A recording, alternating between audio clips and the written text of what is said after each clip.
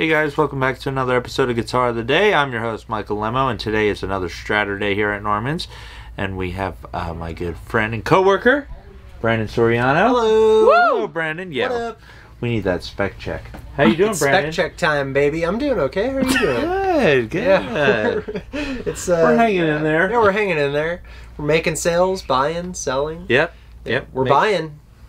Always, buying. yeah. Always Emails, normsrareguitars@gmail.com, or contact us on Reverb, of course. Just give Mike a call. We're going to leave his personal cell number flashing on the video. Yeah, it'll be blinking in at the the bottom. description. Text me. Or just text him. Just hang out. He loves it.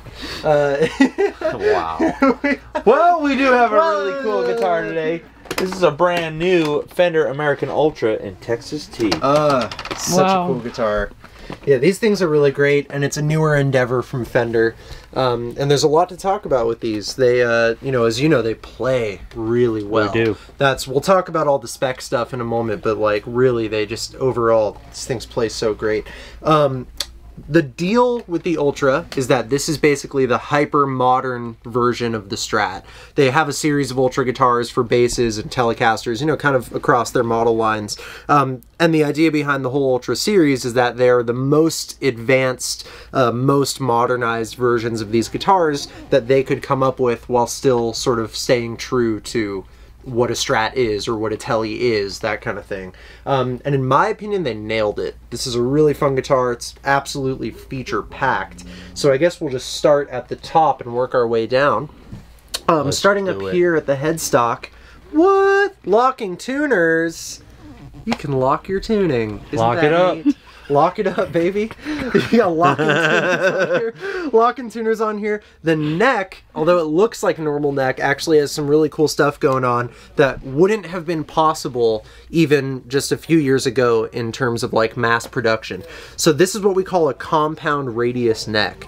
And if you're not familiar, because we talk about radius a lot on here, you picture the surface of a neck, right? Like this is the surface of the neck. Most electric guitar necks have a bit of a curve to them. And when we say radius, what we're basically saying is if you were to take the angle of that curve and continue it out into a complete circle, how big would the radius be of the circle? So if you have a really big circle, that means by the time you get up to the board, it's pretty flat. If you have a really tiny circle, that's going to have a really rounded off radius. So what they did here, compound radius, is that up here we're starting at a 10-inch radius, which is flatter than a vintage guitar, which would usually be like 7 1/4. Some newer ones were like 9 1/2. This is 10, so a little bit flat, but still round enough that it's comfortable for your cowboy chords. And as you work your way up to the higher frets, it actually gets flatter and flatter until you end up at a 14-inch radius, which is very flat. That's a really flat radius. And what that serves to do is make it really easy to solo. Generally speaking, when you're up high and you're soloing, doing the shredder kind of thing, a flat radius is really easy to work with. When you're down low playing your cowboy chords, a rounder radius is easy to work with. Yeah. It's an often overlooked feature of these guitars that I really wanted to talk about because the neck feel is just like freaking phenomenal. Yeah. Really great neck. No doubt. It's not a high gloss, but it's also not bare wood. It's somewhere in the middle, which is really comfortable on the hand. Love the heel too. And the heel. So this is cool. A few years ago, they started doing the curve on the heel so that when your hand comes up here, it doesn't hit that squared off block. What they started doing on the Ultras as well is in addition to the curve, they actually slant it too. So you can see it slants downward there. So it's sort of like, double comfortable. When your hand is really up there soloing, it really almost feels like there's not a neck. Yeah. Just it goes right into the body so comfortably. So that's another big feature of these guitars. Really nice sort of beveling on these. They sit really comfortably in the body. These are, I believe, the 5th generation noiseless pickups. So it's the latest and greatest with the noiseless. And to be honest, the noiseless pickups have always been very cool. It's nice to have single coils that don't have a hum, but there used to be a little something missing for me with the tone. Yeah. I agree. This series, they nailed it. Yeah, finally, good job. These noiseless pickups sound, in my opinion, indistinguishable from regular Strat pickups, but there's no hum. So that's really great when you're in these single coil positions on the guitar. You're not going to get a hum, but it's still going to sound like a Strat. So that's cool. Anodized guard with the Texas T finish. such a cool finish that sort of changes depending on how you look at it in the light. Sometimes it's like a dark green, sometimes it's almost like a mocha. Yeah. Really cool. Sometimes it even looks black. It's just sort of chatoyant. Whoa. That's why they pay me the big bucks. That is why we bring him in for spec checks. Chatoyancy. Chatoyancy is what he's got. Woo! Talk about that button. What's that little button, Mike? Let's see what this sheet says about that little button. Right. Jen, get in on this. This is a fun one. We're Come going on, wild come today. on We're back. going all in. All right, this is what we call the S1 switch. It's a little button that goes right in that volume knob there instead of a push-pull knob like we would usually see. And as you can see, what the S1 switch does, it adds the neck pickup to every single position. So if you're in this back position, usually that's just regular single coil neck pickup. This position is going to be these two blended. The middle is just the middle. The next one over is these two blended. And then the last one is the bridge. If this switch is in, I now have the bridge plus the neck pickup. I now have these two plus the neck pickup. So all three are active when you're in this second position with the switch down. In the middle with the switch, I get these two, and then it doesn't really make a difference for the last two because it's already active. But the main thing is having these two together and all three at once. That is a crazy combination of sounds that you usually can't get on a Strat. That is And cool. it's so helpful to have. And then the last thing, and then I'll stop. I'm just going today. 6 saddles on this bridge here, and 2 screw points instead of 6. So I find that the 2 screw bridges have an easy time pivoting, so the tremolos are usually pretty comfortable to use, and having these 6 individual saddles, which are more modern than the vintage style, really help you dial in intonation. So overall, it's a guitar that's going to be really, really able to set up like professionally. Very user-friendly, for Super sure. user-friendly, lots of options, plays great, and Mike is going to take it out front, show us what it's made of. Whoa, all right. Which Thank is you, Brandon. Wood and metal, mostly. That's amazing. Wow. I'll see you guys tomorrow. Here we go! We're up front with the brand new Fender American Ultra Strat in Texas T color. Really cool. We haven't had one in a while, and every time we get them, they go really fast. But a beautiful guitar. I love the maple neck. We're also going through, over here, Fender Super Reverb from the 60s. I believe it's a 65. So let's start off on that neck pickup.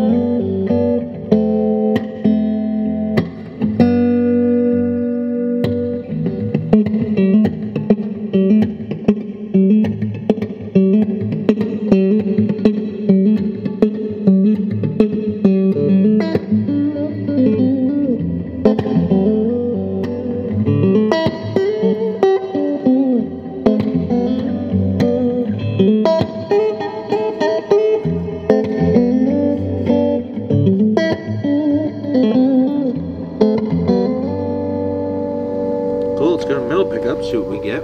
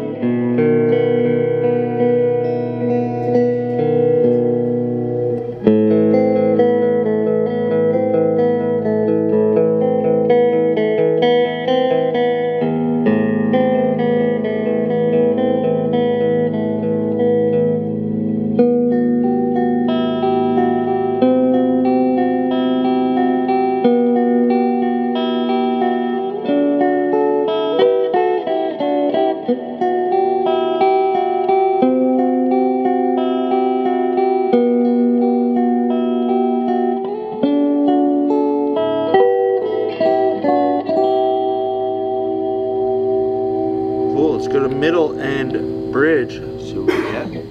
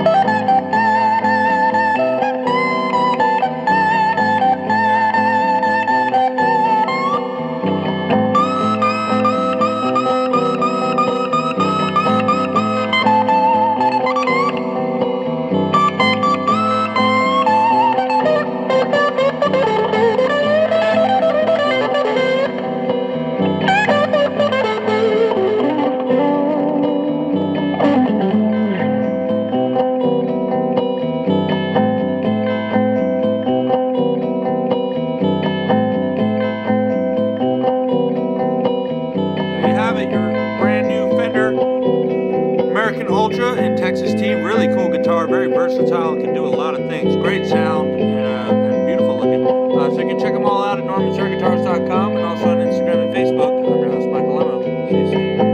Bye. What do you think, Momo? She liked it. She really did. She didn't move. Thank you. There we go.